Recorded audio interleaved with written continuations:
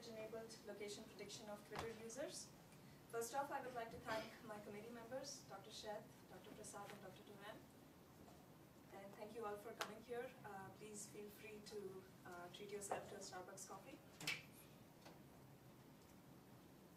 Can anyone tell me what they read here?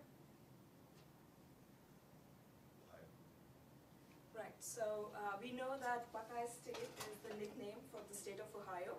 So when we read a piece of text like this, we use that general knowledge to interpret it as the state of Ohio. In general, we use our experience and general knowledge for the interpretation of any piece of text or discourse.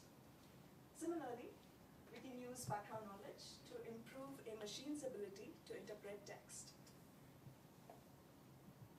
Background knowledge represented as ontologies have been core to the idea of semantic web. In a keynote presented in September 2000, Dr. Sheth talked about capturing and applying existing knowledge to semantic applications. This was in the context of a semantic search engine that used semi-automated algorithms to capture existing knowledge and create domain-specific ontologies. Since then, ontologies like DBpedia, MusicBrainz, UMLS, etc. have been used to solve many problems like named entity recognition, anti-translation, relevant document retrieval, etc. Today I'm going to talk about how we can use background knowledge to predict the geographic location of a Twitter user. In this context, by geographic location, I mean the home location of a Twitter user at a city level. As we know, social media has grown rapidly in the last few years. Twitter is a microblogging website that allows its users to post and receive short textual updates. As the user base and popularity of Twitter has increased, a lot of applications based on Twitter have been developed. These applications can use location as for value addition. So a lot of interest has been shown in the geographic footprint of a Twitter user. For example, personalization and recommendation system can use location to provide additional context. For example, a news recommender system can use the location of a user to provide, to recommend local articles which may be more relevant to the user. Similarly, location can also be used in targeted advertising, opinion analysis, disaster response, and location-based services. Given that there are so many applications of the location of a Twitter user, how can we obtain this information? One way is when the location information is volunteered by the user. So a Twitter user can publish their location information in two ways. One is by geotagging each of their tweets. So when you use your mobile device to send a tweet, you can tag each tweet with the latitude and longitude information. Alternatively, you can use your Twitter profile to enter your location information. So the location field in the Twitter profile is a free-form text box. So this allows you to enter location at any granularity that you want. For example, you may choose to just enter your country, or you may choose to enter just your state, or a few users choose to enter city, state in this field. But many studies have found that less than 4% of tweets contain geospatial tags. And location information in the profile is either left empty or people enter invalid information. For example, a study found that teenage girls popularly write Justin Bieber's heart as their location in the Twitter profile. Given these statistics, there was a need to infer the location of a user automatically. The existing approaches to infer the location of a user can be grouped in two classes: network-based approaches and content-based approaches. Network-based approaches exploit the network of a Twitter user to predict their location. These approaches use a training data set of users whose location have been already published, and they identify hidden patterns in the communication between the users and their friends, followers, and followees, and use these observations to predict the location of a user whose location is not known. The drawback of this approach is that to predict the location of a user, a significant number of users in the network of this user should have published their location, in the absence of which these algorithms cannot be applied. The second class of approaches are the content-based approaches, which are based on the tweets of a user. So the assumption of these approaches is that the tweets of a user reflect their geographic location. For example, users tend to tweet about important landmarks, sports teams, etc. of their geographic location. The approaches which have been proposed for content-based to predict the location of a user based on their tweets are they are mainly supervised approaches. Probabilistic models, topic models, language models, etc. have been proposed. Our work is inspired by that of Cheng et al., who proposed a probabilistic framework to understand the geographical distribution of words. They proposed the concept of local words, which are words that have significant association with a specific location. For example, using a training data set of 4 million tweets, their model concluded that casino is a word which is more local to Las Vegas. Red Sox is a word which is local to Boston. We know that Boston Red Sox are a baseball team from the city of Boston. So the disadvantage of these existing approaches is that they are supervised and they require a training data set of geotagged tweets, that is tweets from users whose location is already known. So if you had to build this model, they built the model for continental United States. If you had to build this model for, say, China or India, you would have to repeat the process of collecting the training data set of geotagged tweets from the new region, and then create a model for these regions which would understand the probabilistic distribution of words across these regions. My thesis addresses the weaknesses of these approaches by predicting an unsupervised approach that predicts the geographic location of a user by creating a location-specific knowledge base which extracts local entities from Wikipedia. The core contribution of this work is the creation of a location-specific knowledge base from Wikipedia, which is publicly available. And to apply this approach to a new region like, say, China or India, we do not need to collect any training data set of tweets, and creation of a location-specific knowledge base requires just a single parse of the Wikipedia dump. Our approach consists of these 3 modules: the knowledge base generator, which creates which creates a knowledge base for each city and consists of location-specific concepts; a user profile generator that creates a semantic profile of user based on the entities mentioned in their tweets; and a location prediction module that uses the knowledge base and the semantic profile of the user to predict the location of the user. I'll talk about the knowledge base generator now. So similar to the idea of local words, we propose the concept of local entities, which are entities that have a strong association with a particular location. For example, Golden Gate Bridge can be considered as local with respect to San Francisco. New York Knicks, who are a baseball team based out of New York City, can be considered as a local entity with respect to New York City. We extract local entities for each city from Wikipedia.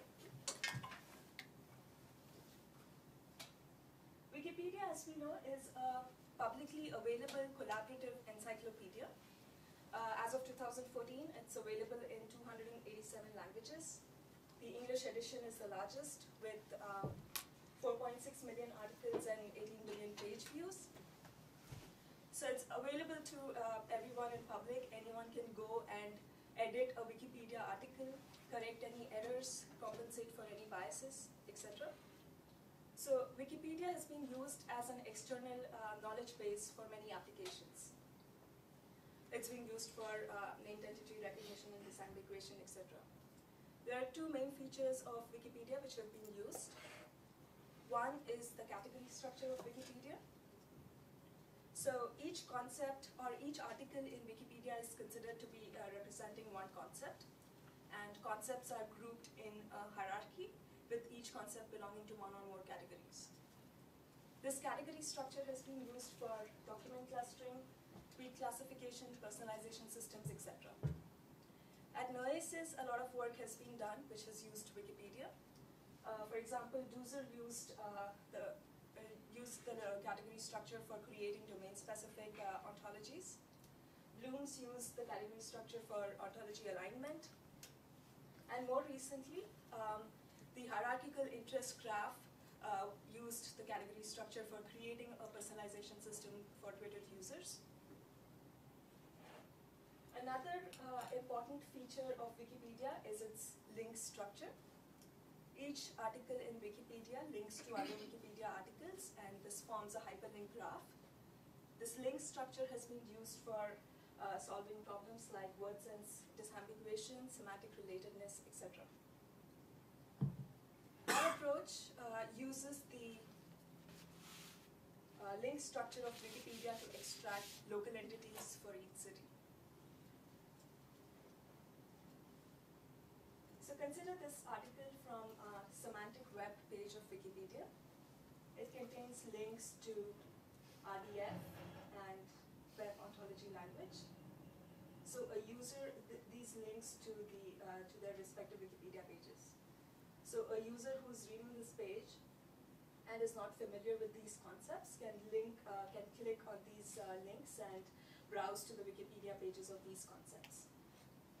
You'll notice that there are also other concepts like data, people, airplane, etc., which are not topically relevant to semantic web, but they have their own Wikipedia pages. But you see that there are no links to these concepts. That is because the Wikipedia guidelines state that links should be present only for concepts which are relevant to the main page, which means that RDF and web ontology language are topically relevant or semantically related to semantic web, whereas data, people, airplane, etc. are not. Hence the links to these concepts.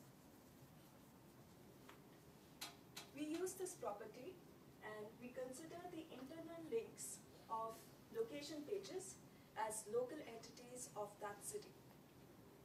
For example, with respect to San Francisco, consider this piece of text from Wikipedia. There are all these links to Golden Gate Bridge, Alcatraz Island, Alcatraz Prison, Chinatown, etc. And we consider these entities as local with respect to San Francisco. So the idea is to create a knowledge base consisting of these local entities with respect to a given location, and use the presence of these entities in the tweets of a user as evidence to their actual location or as clues towards their actual location. Now you'll notice that San Francisco does not have a link to itself. But in our knowledge base, we still consider the name of the city as a local entity. That's because intuitively you would think that the name of a location provides evidence to the actual location of a user. And previous studies have also shown that location names are important clues towards predicting the location of the user. So the city name is a local entity in our knowledge base too. Now this is a graph of local entities extracted from the Wikipedia pages of all the cities in US with population greater than 5,000. To what extent do you use the one step away knowledge? So we use just the one step away knowledge, which I'll talk about later. Okay.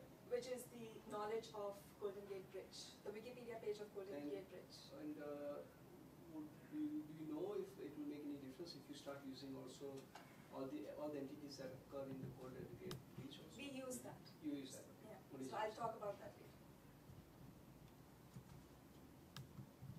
So this is a graph of entities that local entities extracted from the Wikipedia page of locations of cities in US with population greater than 5,000. So you'll see that the count of local entities is anywhere from between 30 to 800. For example, San Francisco has 717 local entities, and the city of Fairborn, Ohio has 110 local entities. Consider this snippet from the media section of the Wikipedia page of San Francisco. It talks about all the local newspapers based out of San Francisco and the television networks based out of San Francisco. So in that context, it talks about, it has links to San Francisco Chronicle, Examiner, SF Weekly, and also links to CNN, BBC, MSNBC, etc. Now, these newspapers are based out of San Francisco. Clearly, they are more local to San Francisco. And as we know, CNN, BBC, MSNBC are national level television networks, so they do not have that high degree of association with San Francisco. So with that in mind, our next task is to measure the localness of each entity with respect to a particular city. So we want to be able to say that the presence of San Francisco Chronicle indicates that the user provides some clue that the user is from San Francisco, but CNN or MSNBC in the tweets of a user do not particularly reflect if he's from San Francisco or not.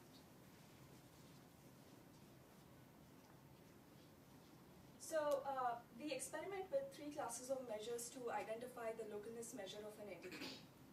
First are the association-based measures, then graph-based measures, and then semantic overlap-based measures.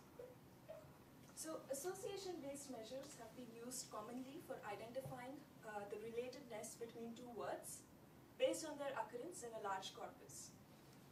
We use the same idea to measure the localness of an entity with respect to a city based on their occurrence in the entire Wikipedia dump.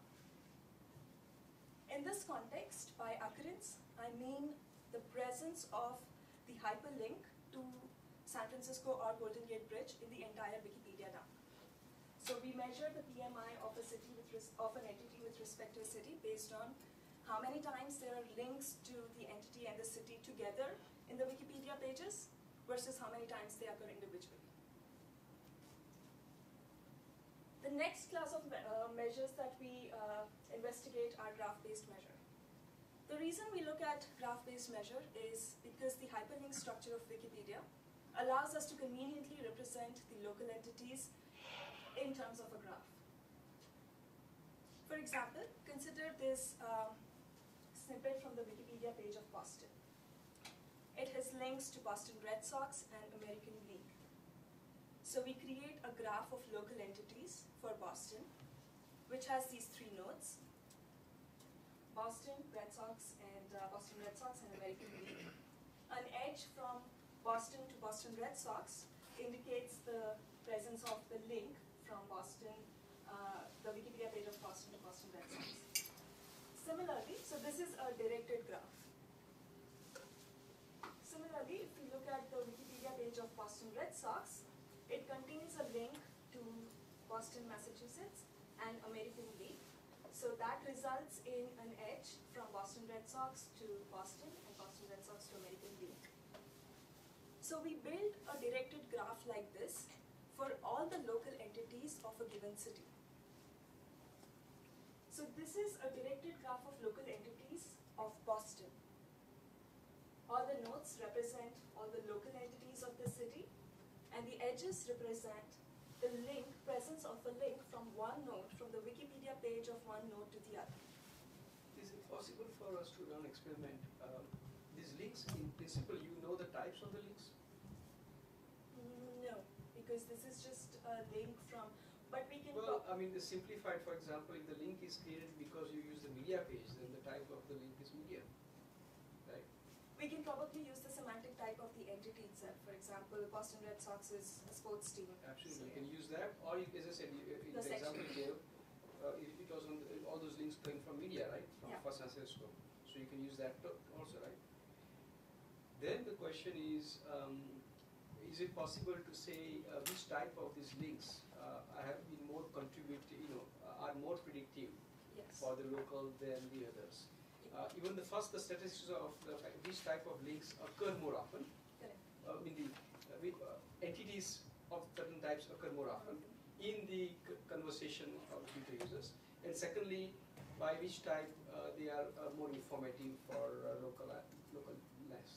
Yeah, so that's something we are considering as a part of our future work, where we consider the semantic types of each entity, and we do some kind of study to understand what kind of entity, if we can assign weights to the contribution of each entity.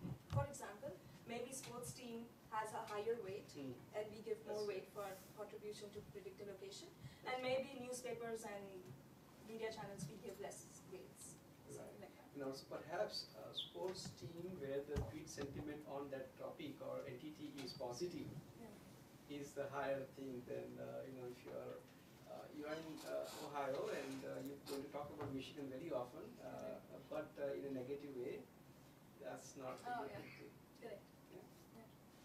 Yeah, actually, maybe I should add this. I think Mohib was looking at that. So Semantic I think you initially talked about category hierarchy and content, and actually he was looking at the category hierarchy to improve. I think what he did was he just picked up some random types. So to give you a context, he read the paper and he tried to improve the results, and he just randomly picked up some, like intuitively what he felt, some semantic types that do not contribute. Categories. Yeah, some categories. So he picked up, I think, food and sports teams or something like that. And he just eliminated these from the knowledge base and then said, okay, can we predict more? I think his initial results were, it looked good. So we could probably use the semantic types too. So coming back to this graph, we build a graph, a directed graph of local entities. This is for Boston. We do this for every city in our knowledge base. And we compute the importance of the entity, of each of the local entity in this graph. So we compute the importance based on shortest path. So betweenness centrality is an importance measure for each node in a graph based on the number of shortest paths that pass through the that particular node. For example, we compute the betweenness centrality for an entity, which is like the aggregation of the fraction of shortest paths that pass through that node. Now, if we go back to this example, intuitively we'll think that Boston Red Sox, a baseball team based out of Boston, would be more local to Boston than American League, which is which I believe is a baseball club from United States. It has a lot of teams, not very relevant to Boston, not very local with specific to just with relationship to just Boston. So by using this concept of assigning importance to nodes based on shortest paths that pass through each node, we find that Boston Red Sox has a much higher betweenness centrality measure than American League. So we use betweenness centrality to assign importance to each node. We use this as the localness measure of each entity in our knowledge base. The next class of measures that we investigate are semantic overlap measures. These are based on the idea that higher is the overlap between the concepts of a local entity and a city, higher is the localness of the entity with respect to the city. So this is where we use the second level concepts. For example, if you consider San Francisco, these are the concepts in San Francisco. In Golden Gate Bridge, these are the concepts. We measured the localness of Golden Gate Bridge based on the overlap of concepts between Golden Gate Bridge and San Francisco. So considering these two as sets, we use two set-based similarity measures. The first measure we use is Jaccard index, which is a symmetric similarity measure between two sets. So Jaccard index of a local entity with respect to a city is the intersection, is the count of the intersection of the concepts of the city and the entity divided by the count of the divided by the count of the union of the concepts of the city and the entity. Now you'll notice that Golden Gate Bridge is an important landmark of San Francisco, but the Wikipedia page of San Francisco contains many concepts like political figures and sports teams and its geography, landmark, weather, etc. The Jakarta index of a local entity is going to be the highest when all the concepts of the local entity match with that of the city. So clearly that's never going to happen considering the variety of information we find in the city. So with that in mind, we used an asymmetric similarity measure to compute the similarity of the local entity with respect to the city. So the highlighted expression here is the concepts found in the city, not found in the entity. And this expression is the concepts found in the entity, but not found in the city. Here we choose alpha as 0 and beta as 1 because we want to penalize the local entity for every concept present in it that's not present in the city. And we set alpha is equal to 0. These are concepts present in the city, not present in the entity. We don't worry about that. We just want to penalize the local entity for concepts present in it, not present in the city. So now the Tversky index of a local entity is going to be the highest when all the concepts of the local entity match with every concept in that are present in the Wikipedia page of the city. So, sorry, so does alpha plus beta, does that need to be equal to 1? Sorry? Does alpha plus beta, does that need to be equal to 1? No, I think you can choose alpha and beta to, yes, I think in this equation, yeah. They do need to be equal yes, to 1, okay. Correct.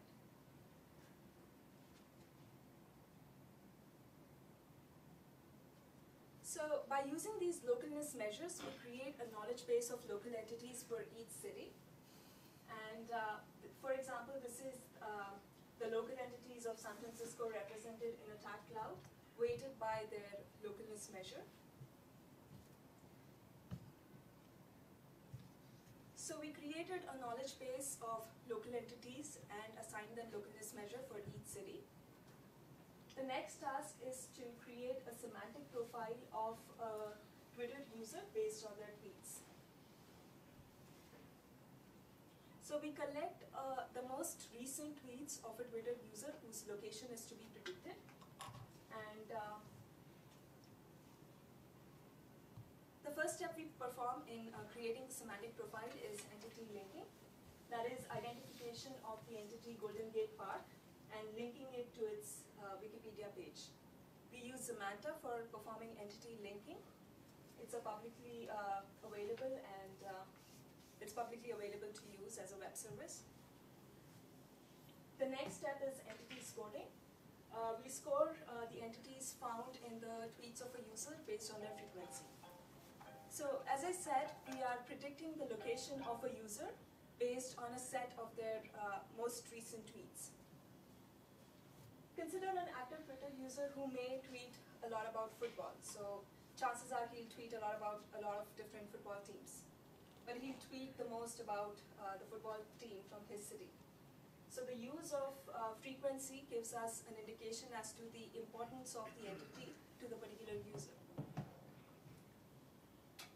So the semantic profile of the user consists of all the entities found in the tweets of the user along with the frequency of these entities. So we created a knowledge base of entities, local entities with respect to each city. And we created a semantic profile of user whose location is to be predicted with entities from Wikipedia. Now we use the semantic profile along with the knowledge base to predict the most likely location of the user. For example, do you take into account misspellings or hashtags, those kinds of things? So tweets. we just use Samantha. So any entity linking service that you're using, whatever they take into account, Samantha takes into. It also considers hashtags. So if it's able to find any entities and hashtags, even that will be used.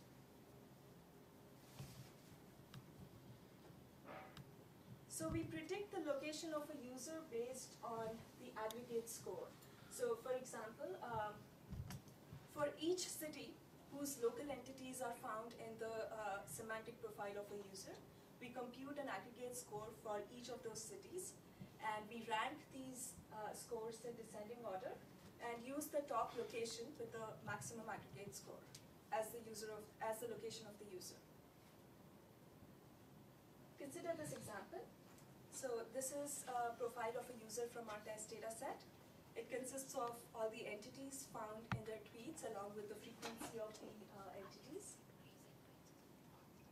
This is our knowledge base. It consists of, for each city, consists of local entities and their localness measure with respect to that city. So our next task is to compute an aggregate score for every city whose local entities are found in the user profile. So in this particular profile, we find that there are local entities with respect to San Francisco, Oakland, Detroit, and Palo Alto. So we compute this aggregate score, and we find that the aggregate score of San Francisco is the maximum. So we predict the location of this user to be San Francisco. So to evaluate our approach, we created a knowledge base of all the cities in the United States with population greater than 5,000. So ultimately we had 4,661 cities with 500,000 local entities. To evaluate our localness measure, we implemented a baseline which considers all the local entities to be equally local with respect to the city. So the location prediction is based. Would you say the average number of local entities is 25?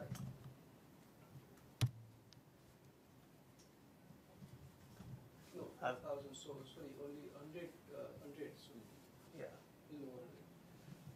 I think there was that distribution, right, where she told Distribution from. is very skewed too, So for right? Yeah. some cities, it's even 35, 40, like really small cities of United States, because we are considering anywhere population Do greater you than know 5,000. at what level things really start to look not too good, or because the small cities have few entities, but they are still more predictive because any occurrence of those entities is more predictive than the last city with many entities. So, is there any sense that things work out better for large cities versus small cities? So we did a separate evaluation for just the large cities. I did not do an evaluation for smaller cities, but I think that's something I can do.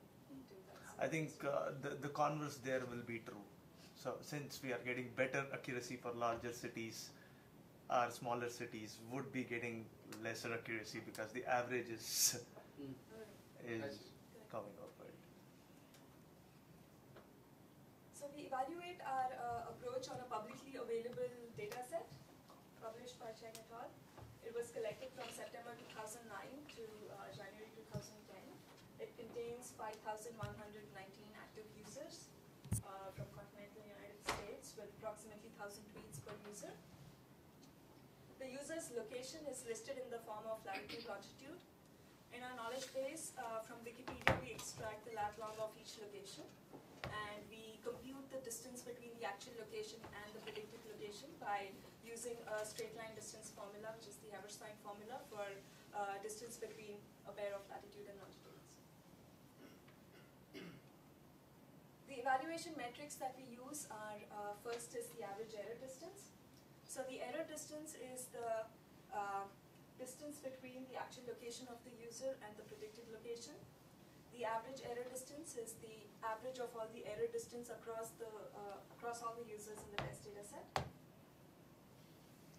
Accuracy is the percentage of users that we are able to predict accurately within 100 miles of their actual location. So these are our results, and we see that Tversky index as the localness measure of entities performs the best, or helps us to predict the most number of users within their actual location. So with Tversky index, we get 54.48% of users within 100 miles of their actual location. We compute accuracy at k based on by choosing the most closest location to the actual location of the user from the top k predictions of our approach.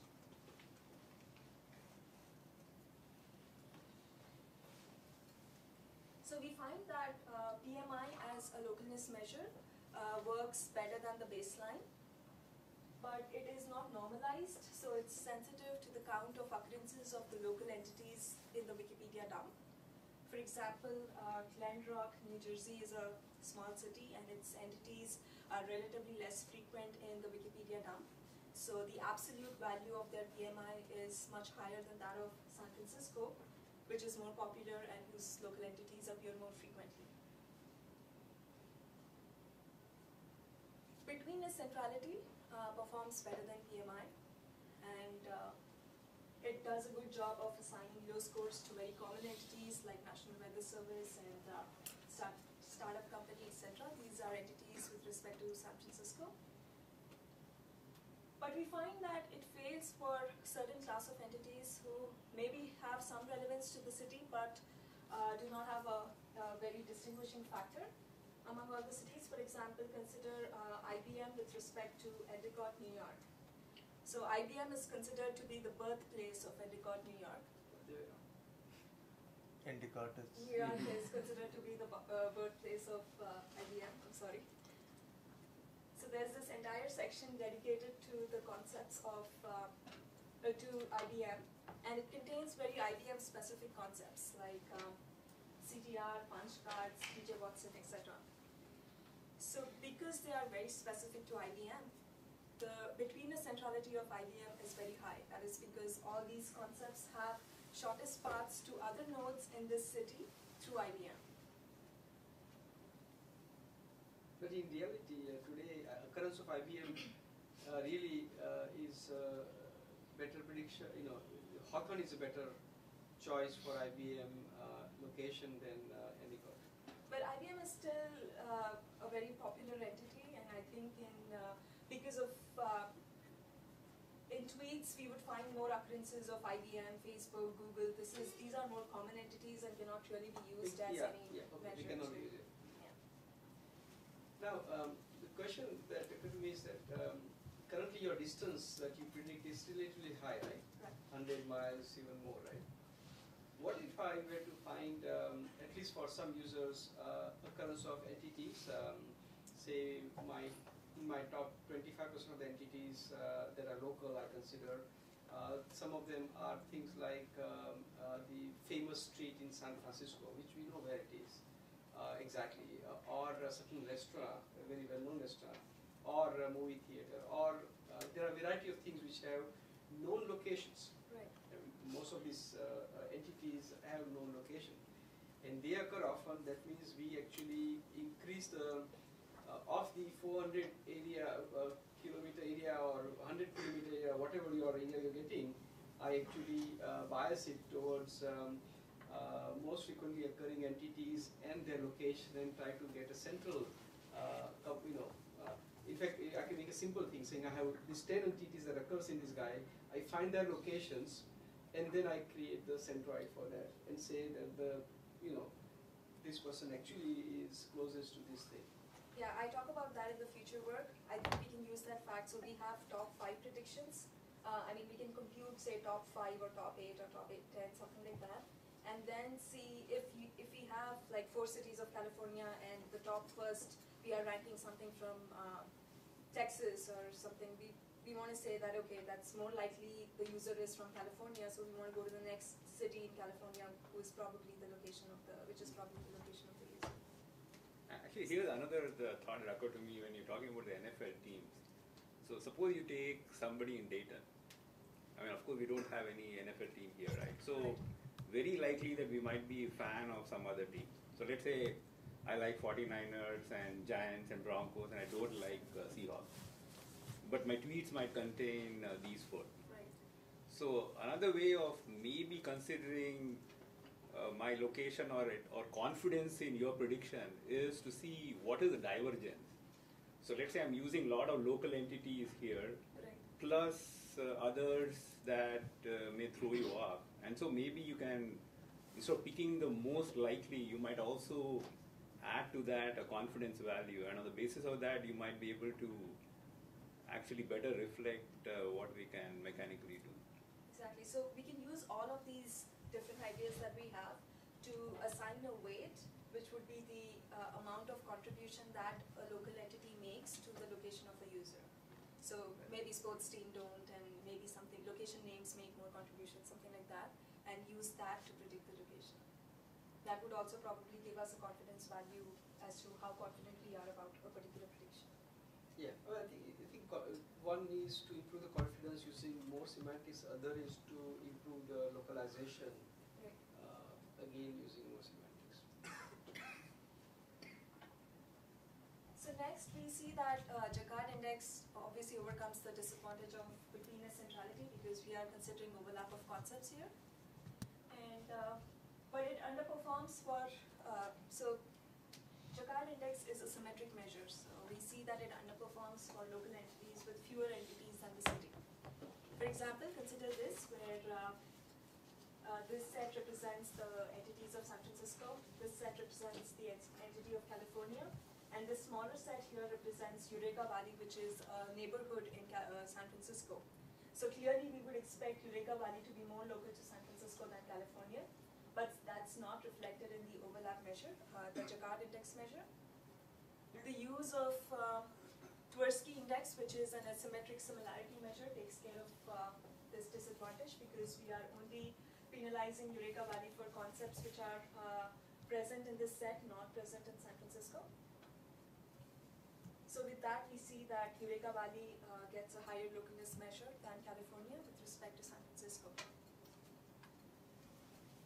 This is a graph of the top K accuracy of all the users in our data set. We see that Tversky index performs the best, and at top 5 we see that almost 80% of the users can be predicted. So this indicates that we do have evidence to predict the location of a user. So if we were to implement these approaches to assign different weights to the contribution of entities, we can probably increase our ability to accurately predict the location of users. Average error distance reflects the same. Tversky index performs the best, and at top 5, the average error distance reduces to almost 100 miles. This is a distribution of, the map on top is the distribution of all the users in our data set, and the map here is the distribution of users who were predicted accurately within 100 miles. So we see that the prediction is not skewed to any particular location, and we are generally able to predict users from all locations. We compared our approach to existing approaches. These are existing supervised approaches. Their accuracy on the same data set is 51% and 49.9. We are able to predict almost 55% of the users accurately in this data set. This graph reflects that the more local entities we found in a user profile, the higher we were able to predict the location accurately. For example, this number here shows that when we found around more than 10 local entities in a set of users' tweets, we were able to predict almost 66% of the users accurately within their within 100 miles of their location. So this is intuitive in the sense that the more evidence we find in the tweets of a user, the higher is our ability to predict accurately. We did another evaluation on the top 100 cities of United States. These are top 100 most populated cities. To me, the comparison accuracy is a rather very not sufficient comparison, and it's not really showing the advantage of your technique because the amount of effort that goes in the alternatives is far more than the effort it goes in your compared to, for your method. Yeah, How right. did As you I capture that? said initially, like the major disadvantage for the other approaches is if they had to use their model for predicting users from, say, China or India, they would have to again go through the process of collecting geotag data sets. Even for the US, even for whatever they have done, how much effort they would have to put So to they get the took 50% 5 accuracy? months. Right? They took 5 months to collect the geotagged training data set of tweets to build their model. No, but it's supervised, right? Yes. So how much effort there will be gone in terms of annotators or in terms of... So the collection, tweets are not geotagged by annotators, so we use the streaming API to filter tweets which are already geotagged with lat long information. So the collection process of that takes 5 months because less percentage of tweets are geotagged and you want representative tweets from all the regions. They did not manually create training set? No, it's just the time that went into collection of that. So if they want to build their model for India, they have to spend another 5 or 6 months to collect those tweets from India. Whereas our approach to create a location-specific knowledge base from India, we just need the list of cities from India and do a single scan of the Wikipedia dump to create our knowledge base. I guess that's a little unfair to say though, right? Because you're using their data that they took 5 months to collect. We are just using that test data set. Just for testing. Yeah, we did not use their training data set. Okay. We haven't trained anything. But yeah, I think I kind of agree with Derek that it does not necessarily mean that we would take or they would take 5 more months for collecting.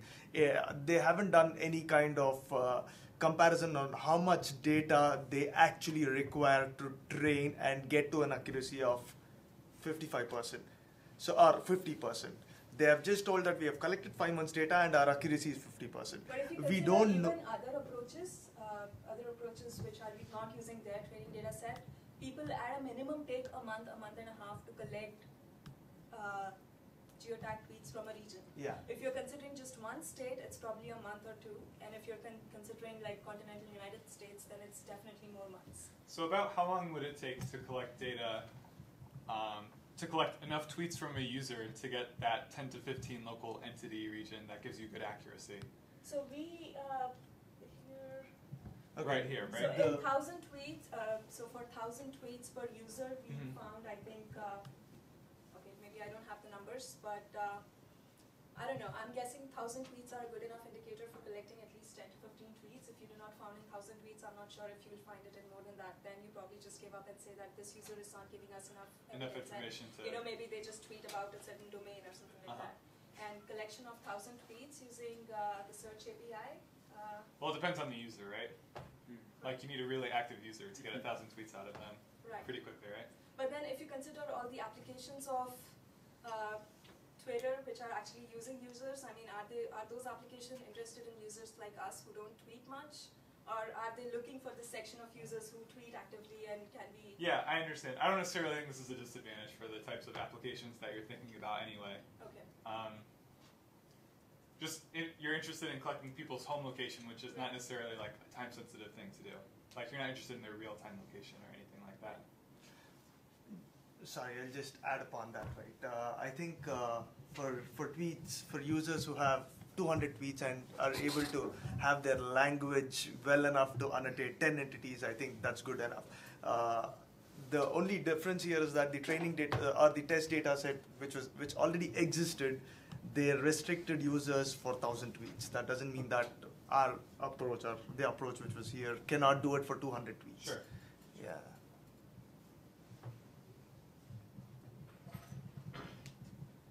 So with top 100 cities, we found that 60% of the users were predicted within 100 miles of their actual location, and 54% of the users were predicted exactly at the city level. In conclusion, we presented a crowdsourced knowledge-based approach that does not require geotagged tweets for training as a training data set to predict the location of a user. We introduced the concept of local entities and pre-processed Wikipedia hyperlink graph to extract local entities. We investigated measures to establish the degree of association between a local entity and a city. And finally, we evaluated our approach on an existing data set and compared our approach to the existing supervised approaches. In future, we would like to compute the confidence score of the prediction based on top K cities, top K predictions and count of local entities in the tweets. We would like to investigate other localness measures for scoring local entities. We would like to consider semantic types and categories of local entities and weigh the contribution based on types. And we would also like to explore other knowledge bases like Wikitravel and GeoNames. Thank you.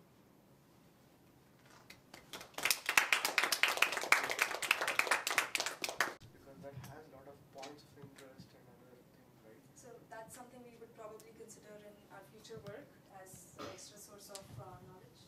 That's probably also get back to what Akshat mentioned about refining your location. Correct. Within 100 miles, you can probably pinpoint to a street or probably a facility or something like that. Yeah, so for some applications, knowing the neighborhood will be very valuable. Okay. Right? And here's the thing: among the active users in New York City, what percentage of the people I can identify, by neighborhood, and the neighborhood could be either home place or workplace, either is okay. But this would be a very good step information that an advertiser need before deciding whether this is a viable method for campaign. Yeah. So I've mentioned this before too, but I feel like this is more of a classification problem than it is an estimation problem. Okay. Like estimating their fine-grained position is not. I mean, because what you're doing is estimating home locations, right? Right. So you have 5,000 cities, predict the most likely one, right? So it's Yeah. kind of a classification problem. So in that sense, I think that average distance estimation accuracy is not it's not a relevant measure at all. Okay. Right? I think the more relevant measures are your top K accuracies, Okay. which you show is actually quite strong, right? Right. And I've said before, it's unfortunate that you need to use that measure because all of the other work in this space use that measure too, which I disagree with personally. But that's why you look at these, it's like you have 300 kilometers off and it seems awful, but it's actually quite, so it's quite good relative to everyone else, and it's not really relevant anyway, so I wonder if we should even consider it. So that was cool. You're saying that the location estimation is not useful? Well, so for example, if you're comparing, so we're computing likelihood that the user is located in San Francisco compared to Seattle. And if Seattle is ranked 1 and San Francisco is ranked 2, and they're off, then the distance is like, I don't know, that's like a 300-kilometer error, right? But it's actually, that's not very reflective, because you're actually quite close to estimating the right distance. You're off by just a little bit. There's difference between 1 and 2 ranks, right?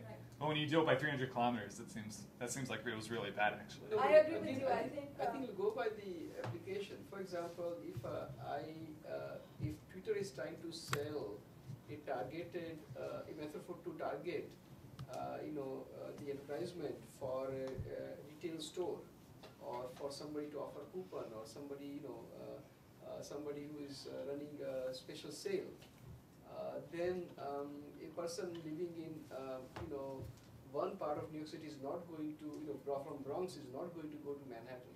Yeah, sure. So that there are going to be applications where knowing whether you can get to the zip code and neighborhood level would be very valuable. I think the closest, what percentage of the cases you can get to the zip code level, and with what confidence. That would be a very valuable thing for many, let's say, marketing-centric thing in my view, as an example. So in my personal opinion, using a knowledge base like this, you can only get so deep, right? Okay. You can only get so finely. The locations can only become as fine as they're defined in the knowledge base, right? So you can't predict where somebody is located, the street they're located on, if you don't have the street information in the Wikipedia, that's right? Right. So that's not for this particular knowledge base where I consider only cities. But if you consider New York City, right? For like Midtown Manhattan, there is a Wikipedia page with a lot of information. Yeah. But so that getting may down not to be that true borough for level Fairmont, is Ohio. doable. For example, Macy's in New York, where there is Macy's Parade, and the guy talks about the Macy's not just during the parade time, but actually throughout the year. That gives me a lot more confidence that he's in that general area, and I would somebody particularly e-commerce kind of thing, or local merchant could potentially use that much better as an example. So those are and in that case, the point here is that there are entities, local entities, so-called, like San Francisco Bay Bridge or the New York Knicks, not useful. And that's why in my example I was saying that, hey, if you actually can find a famous restaurant, find a movie theater, find anything that has, for example, the mention of Madison Square Garden very often, because this guy is going to Madison Square Garden, then those would be very, locations associated with those entities are quite more, I valuable. They won't be valuable for entity like New York Knicks or other things. Would be 49ers are going to be appealing for the entire metro area, so they are less indicative. So there is a localization value for the entity that you find, and you can actually segregate the entities, local entities, into the ones that are highly predictive of local location, and others that are not. Love it. So it's like an integration of broad or local appeal of an entity or something like that, right? Do you think using slangs or abbreviation will be useful, like SFO or Buckeye State? So they are like a short abbreviations or the. So things like SFO, Samantha is able to link them to San Francisco City. So the entity linking module, whatever you use, whether Samantha or DBpedia Spotlight, as long as that has the ability to, for example, I have seen tweets where City by the Bay is nicknamed for San Francisco, and Samantha is actually able to annotate those. So as long as your entity linking module, if you want to do any more additions to that and involve and be able to use nicknames. So do they also consider like a variation in the names? Like you had San Francisco Museum of Art. So right. if somebody just mentioned Art Museum San Francisco, something like that. So all of that, I think, as long as that is incorporated in the entity linking module, that helps.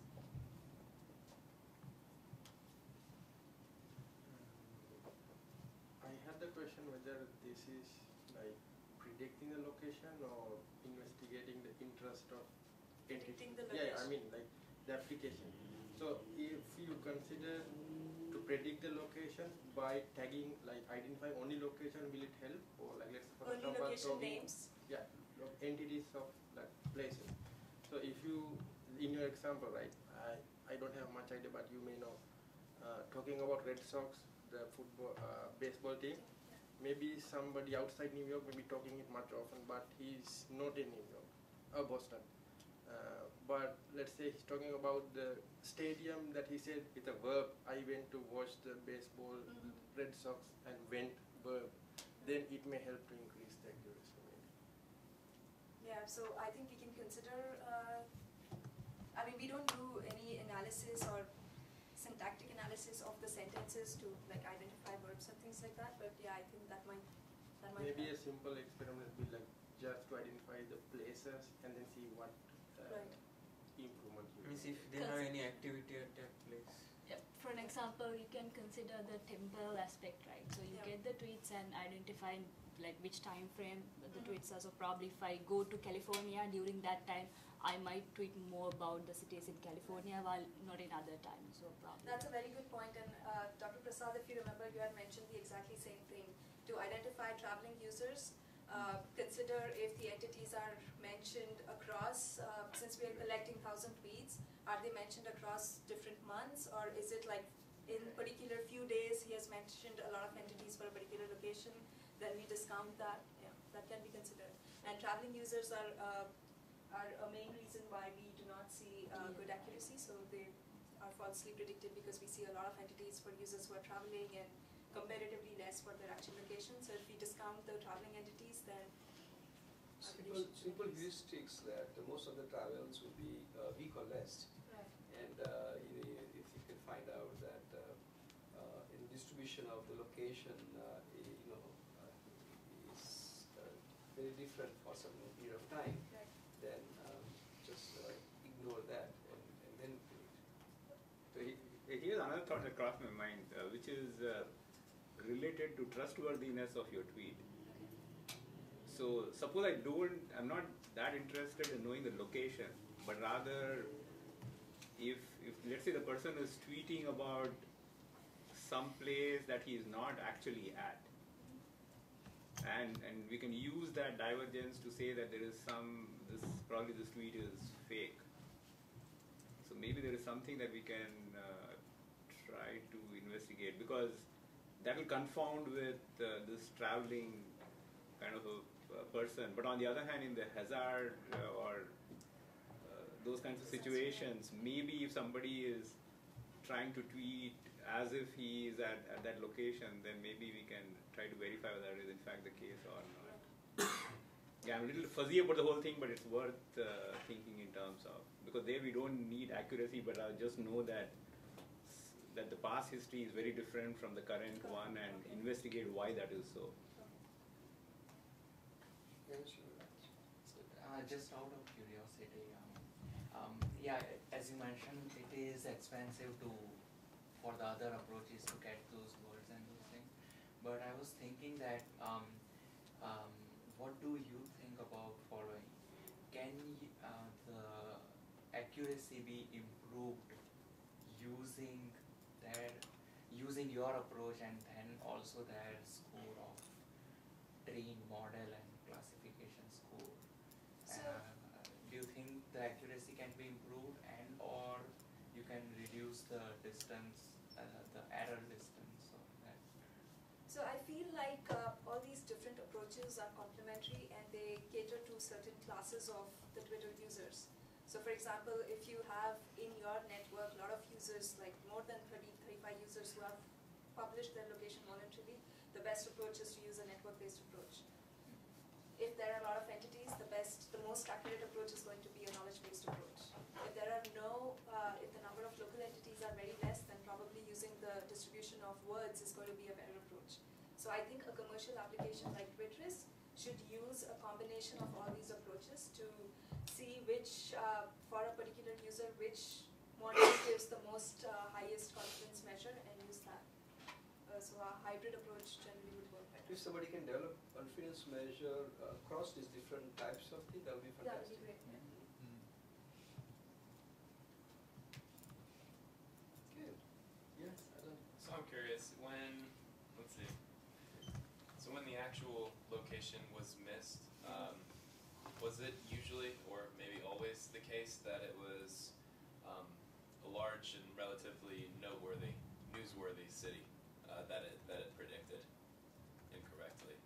I'm wondering if there's kind of a skew, because some locations people just talk about so much more often. They're in the news more, and the fact that they have more entities. I know you did that asymmetric symmetry, or the asymmetric similarity. But does that account for the fact that these are more newsworthy? It accounts for that there are more entities themselves, but what about mentions of those entities? So what I found was the difference was generally because the errors were generally because we did not find enough entities in the tweets of a user. So when the local entities are really less than 5, then there's generally not enough evidence to predict the location. But then it's quite random as to, maybe there is just some random mention of a city and we predict that as the location of the user. So I feel the problem is less number of entities found in a user's tweet as opposed to more mentions of a popular city or something like that. Oh. So these are users who, for example, even if you consider somebody in the lab, right? We are not active Twitter users in terms of tweeting about where we go, what we do, and things like that. We tweet more about technology and conferences and things like that. So generally finding clues in our tweets is very difficult. So for this category of users, this approach would generally not work. So as I said, for that, the hybrid kind of approach works the best, where you identify what class of approach can work better for this particular user and use the confidence measure. So, speaking to Alan's point a little bit, I guess each of the metrics that were considered, and this is what just kind of came to me as I was listening to your talk today. They all have a certain bias towards them with respect to how many local entities that are located on Wikipedia, on the knowledge base, right? Like between the centrality is not useful at all when there's a very small number of local entities. You need a large number of entities. But for like the diversity index, it actually penalizes local entities if they have a large number of, if it has a large number of local entities associated with it, right? Tversky index penalizes if there are concepts in that local entity which are not found in the city. Right. So the more local entities that there are in the city, the more likely it is that you're going to penalize that local concept. No, that would happen in Jakarta index, but with Tversky index, so I'll only be penalizing Eureka Valley for all these concepts which are not present in the city. Ah, I see. So it subsumes. I see. So Okay, so that penalizes if there are fewer entities in the city. It does not So penalize the local entity for anything that's there in the city. So I shouldn't say It's just- penalize, I should say likelihood of penalizing, right? Because if there are fewer concepts in the city, it's more likely that Fewer you're going to concepts have, in the city, yeah. it's more Compared to likely that of there the will be no local entity, overlap. yes. So I feel like there is there's, given that these different localist measures are biased, and it seems like they're biased in different directions, Okay. right? So could there be any merit in combining these localist measures, therefore, in order to do the ranking? I don't know what that combining looks like, but do you think it makes sense? Like, do you think, for example, between centrality says something that Tversky doesn't, that PMI doesn't, right? Like, do you think they each have unique information that they're contributing that could help? I think I would have to look at the knowledge base some more to figure that out. Yeah, I'm wondering too. I don't really know the answer to that question. Actually, maybe I'll come to her defense somewhat. Actually, in the literature that she looked at, she actually found about 50 different metrics. Mm-hmm. And it is very hard to rationalize or clearly verbalize exactly what each does. And what people have done in the literature is to just do this number jugglery and throw something out there. And nobody has actually conclusively said one is superior to the other. And I think I can understand, because we are using it on documents and tweets and other things where people didn't write it with any particular rationale behind that. And given that scenario, we are unable to actually properly see which one will definitely work out. I mean, we have some hacks as to why one may be superior to the other, but if you kind of skew the data set, then maybe our guesses might go wrong. So, yeah. So I definitely understand. I don't mean to suggest that I'm like drilling you or anything like that. Given the fact that we really don't know what a good baseline measure is, and people are just throwing stuff at it and see what happens. I mean, in that kind of sense, then combining these measures actually make a lot of sense, right? It's like doing like ensemble-based learning, right? Where you just have tons of learners, you throw them all out, and then you average their results or something like that, right?